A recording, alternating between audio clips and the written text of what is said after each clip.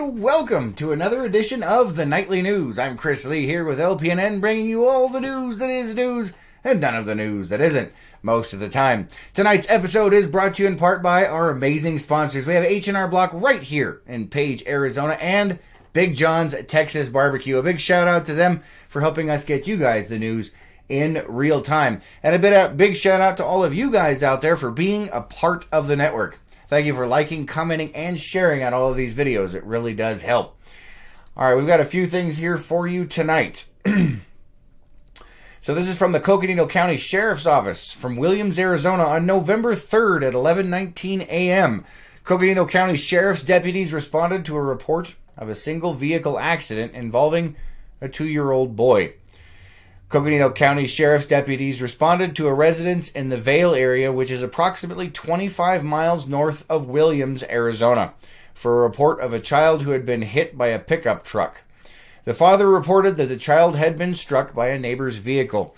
In seeking emergency help, the father of the boy brought the injured child to the house of a Department of Public Safety trooper who lived nearby. Sheriff's deputies responded to the residence and transported the child to the Vail Airport, where they met Guardian Medics and Guardian Air. The child was pronounced dead at the airport by medics on scene. Initial information indicates that a neighbor had been helping the family haul water. The child appeared to have been hit when the pickup truck was being backed up to connect the water to the trailer. The child was transported to the Coconino County Medical Examiner's Office, and the incident is still under investigation.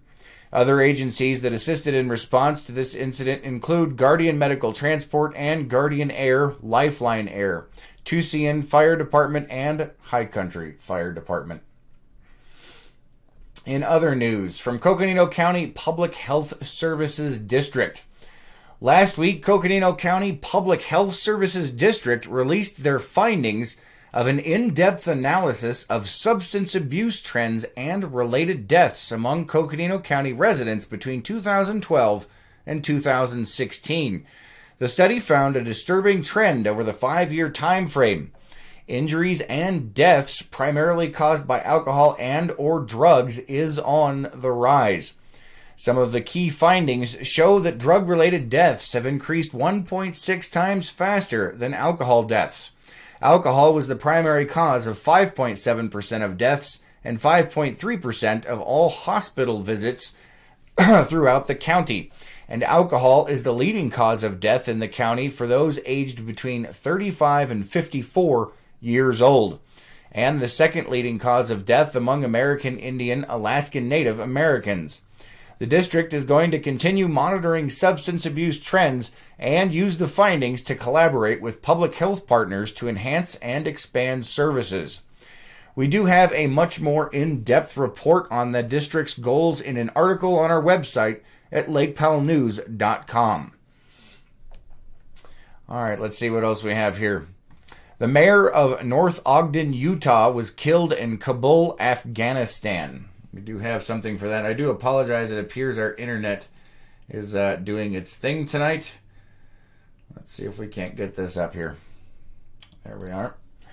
Once again, the mayor of North Ogden, Utah, was killed in Kabul, Afghanistan. On Saturday, Major Brent Taylor, mayor of North Ogden, was killed, and another service member was wounded during an attack in Kabul, Afghanistan, in what is being termed an insider attack. According to the Utah National Guard, Taylor was killed when an attacker suspected to be a member of Afghan National Defense and Security Forces opened fire on foreign servicemen. This is the second insider attack against U.S. forces in Afghanistan in the same number of weeks. And according to Time, Taylor is the 5th U.S. service member to be killed in an insider attack over the last 4 months. Taylor was 39 and leaves behind a wife and 7 children. He was on his 4th tour of duty with the U.S. Army National Guard, helping train members of the Afghan security forces. The attacker was shot by other Afghan forces after he opened fire. There has been an outpouring of support and condolences to Taylor's family throughout the weekend.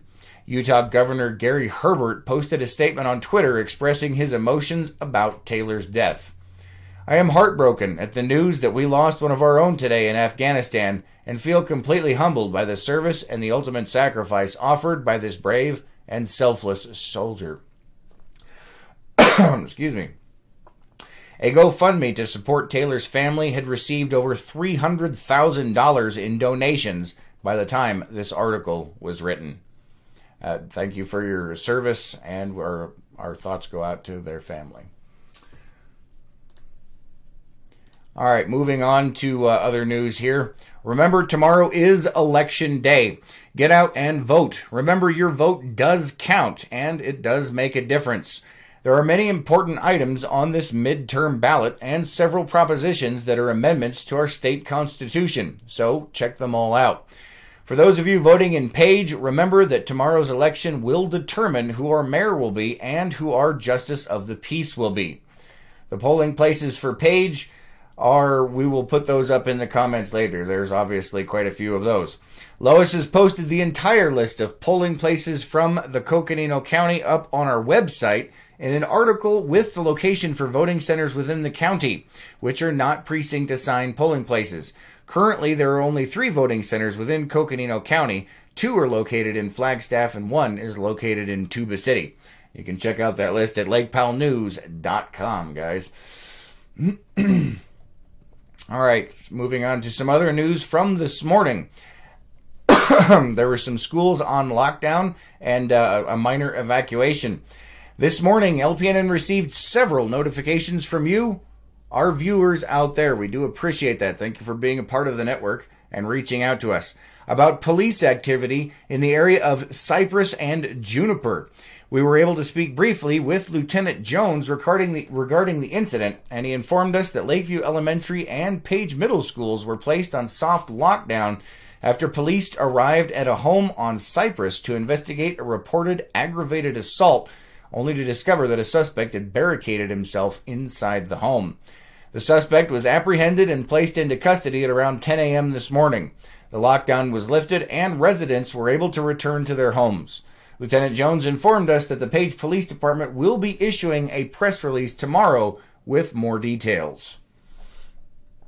All right, we do have some other stuff for you. Let me go ahead and pull this up real quick. There we are. Give me just a moment. Sorry, our internet is giving us some problems tonight, guys. It is Page, Arizona, though. These things happen. All right, so the high flow event that is going on starting this morning and continuing through November 10th. An experimental release of 38,100 cubic feet per second of water from Glen Canyon Dam will be taking place. The flows are short-term, yet significant enough to preclude any fishing from occurring during the peak high releases. The fishing is usually excellent the week following these high flows, because these flows make aquatic invertebrates fish food available to trout. Normal flows before and after the high flows should offer great wading and fishing this fall. The Department of the Interior will begin the release from the... actually, they began this morning. They will reach full capacity, or they did reach full capacity, at about 2 p.m. this afternoon. Releases will be maintained at peak levels for about 2.5 days or 60 hours before ramping down. Normal operations of 6,500 and 9,000 cubic feet per second will return on November 8th. The goal for the Department of the Interior is to move sand stored in the river channel and redeposit it to rebuild eroded sandbars and beaches downstream of the Paria River in Grand Canyon National Park. We have shared some viewer-submitted photos of the event and will be out there tonight for their red, white, and blue display. So come on down and join us. We actually have some pictures. One of our viewers, Mike Farrow, actually sent us these moments ago, right before the news. Let me see if I can't get these pulled up real quick for you guys. Excuse me. Give me just a second. There we go. Let's see if I can't get this over here for you. He also sent us some actual video of this going down at the dam. So this is the high flow release and the colors that they have down there. Thanks, Mike Farrow, for sending us these pictures. We really do appreciate it. If you guys have any pictures that you'd like to submit, just send them on our Facebook Messenger, or you can email us at lakepowellnews@gmail.com. Let's see if I can't pull up this video that he sent. I don't know if our internet will allow it to happen, but you never know. Oh, maybe. Nope. let's see. There we go. Let's see if this will work. Possibly. Maybe. Maybe not. All right. Well, we'll post up the video a little bit later, guys. All right. Let's see what else we have for you tonight. Moving on to some local events. The 2018 Shop with a Cop fireman donations are still needed. The Page Police Department is looking for the community's support in donating to the Shop with a Cop program. This year, the department will be taking the kids in patrol vehicles and fire trucks to go shopping at Walmart on December 15th, beginning at 7 a.m. After the shopping spree, the group will have an early lunch or late breakfast at Jack in the Box, who has again graciously donated meals for each child. Then it's back to the police station to either wrap gifts or play with them until the kids are picked up by their guardians. Funds are needed to make this a great experience for these children who are less fortunate. The department's goal is to give them an experience they will cherish for years to come. Your donation would be very much appreciated, and if you are able to donate, please send your donation to the Page Police Department at P.O. Box 3005, Page, Arizona 86040. Make sure you put on there, "Attention Sandy Claim," and checks can be made payable to Shop with a Cop. Along those same lines, we just got notification from one of our other viewers that we do have, let's see here, I gotta find it. Oh no. Well, we lost that one. Let me see if I can't pull that up for you guys. Possibly. Let's see. Lois, if you can hear me, send me the link to, oh, wait, maybe this is it. Possibly. Oh, hold on. I'm waiting for it. Our internet is having all kinds of problems. We do apologize for that. It's one of those days. Well, Lois, if you can send me the link to Kathy's post, I will get that in here as well.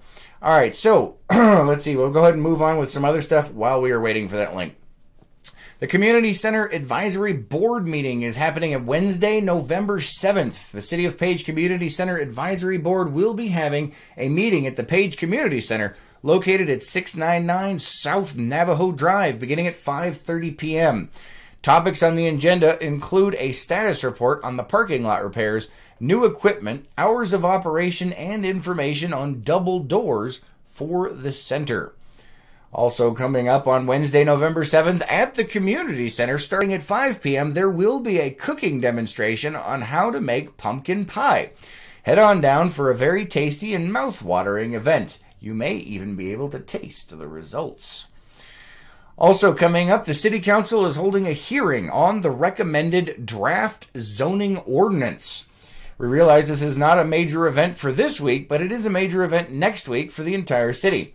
The Page City Council is holding a hearing next Wednesday, November 14th at 5:30 regarding the Planning and Zoning Commission recommended draft zoning ordinance. The hearing will be held in City Hall and, public testimony will be taken and all are welcome to attend. Let's see if we got that message through here. Having all kinds of fun stuff. Woo! This internet is behaving so well tonight, guys. We do apologize for that. All right, let's see what we have here. Ah, yes, thank you very much, Lois. She sent me the link for this. We're going to go ahead and bring this up. Elks Thanksgiving boxes. This is from the Elks Lodge. If you need one of these boxes, they are for the holidays. There is only a short time to sign up if you need a box for your holiday meal. You can sign up at the Elks Lodge from 10 a.m. to 2 p.m. on November 5th and 6th and the 8th at 806 Aqua Avenue. Distribution of boxes will be Saturday, November 17th at the Elks Lodge. She wants everyone to spread the word. There's only 2 days left to sign up, so if you do need one of those, make sure you head on over there and sign up for one of those. Pardon me. And let's see, we also have some other news that just came in. Let's see, Lois sent it to me. There was a 3.1 magnitude earthquake that hit near Flagstaff on Sunday afternoon. The Arizona Geological Survey confirmed. The earthquake occurred at 2:31 p.m. southeast of Flagstaff. According to the Arizona Geological Survey, mild ground shaking was reported in Flagstaff, Kachina Village, Sedona, and Cottonwood. All right, let's go ahead and jump on over to the weather. Oh, looks like we've got some things coming in.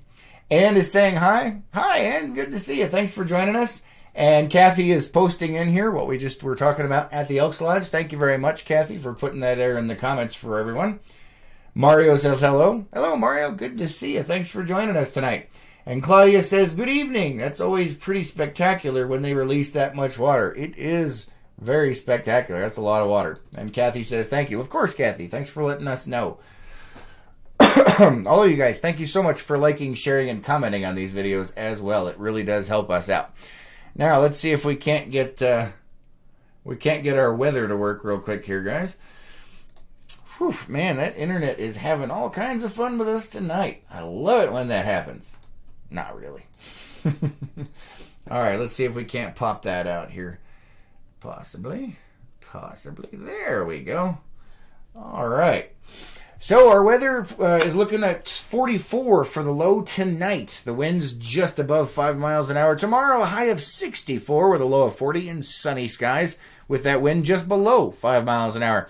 Wednesday, a high of 62 with a low of 38. Sunny skies and winds below 5 miles an hour. And it looks like the wind will be picking up on Thursday as the temperature drops. It looks like a front is moving through with a high of only 53 and a low of 32. Might actually get down to freezing if it drops that low. We'll have to keep an eye on that and see what happens. All right, let's go ahead and jump on to the events that are going on. I do know that, let's see, where are we at here? Tonight at 6:15, which is 2 minutes ago, over at the community center, they are holding Zumba, which is free for everyone, and from what I hear, a really good time. All right, coming up tomorrow, we have at 10:30 a.m., we have yoga over at the community center.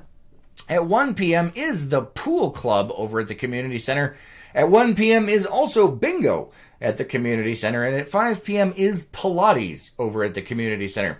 There are some other things going on with the library, but we're working on getting that schedule put into this thing so we can let you guys know all that is going on.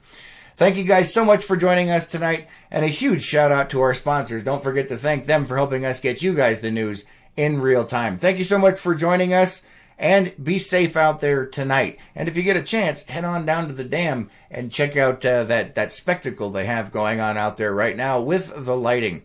We'll see you guys on the next one, hopefully on the Morning Cup tomorrow morning. You guys have a good one.